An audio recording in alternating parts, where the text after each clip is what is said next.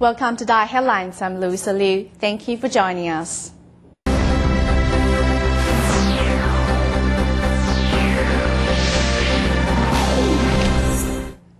Concerns about global warming have prompted many car owners to consider vehicles which run on cleaner energy, forcing the automobile industry to react to keep up with its demands. This year's theme in the 86th Brussels Motor Show focuses on the car in relation to the environment.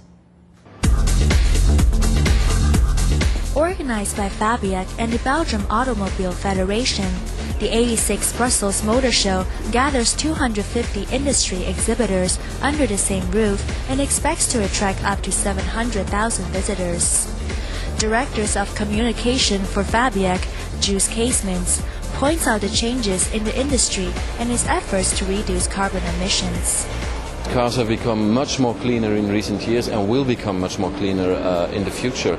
We will make great efforts, and we are making great efforts to get cleaner cars, and the rest of the industry should follow our example.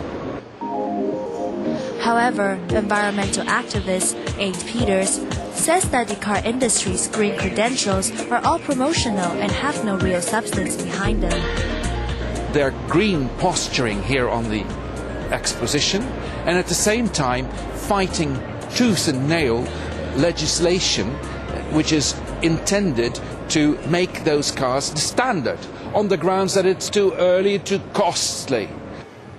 Sophie Van Dam, PR for SAP Belgium, was keen to highlight SAP's use of biofuel.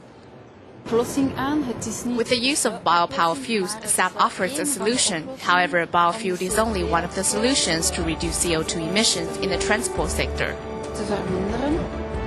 Europe and the United States are planning to use more transport fuel made from crops such as corn, rapeseed, or sugarcane to replace polluting oil, aiming also to cut down on expensive energy imports.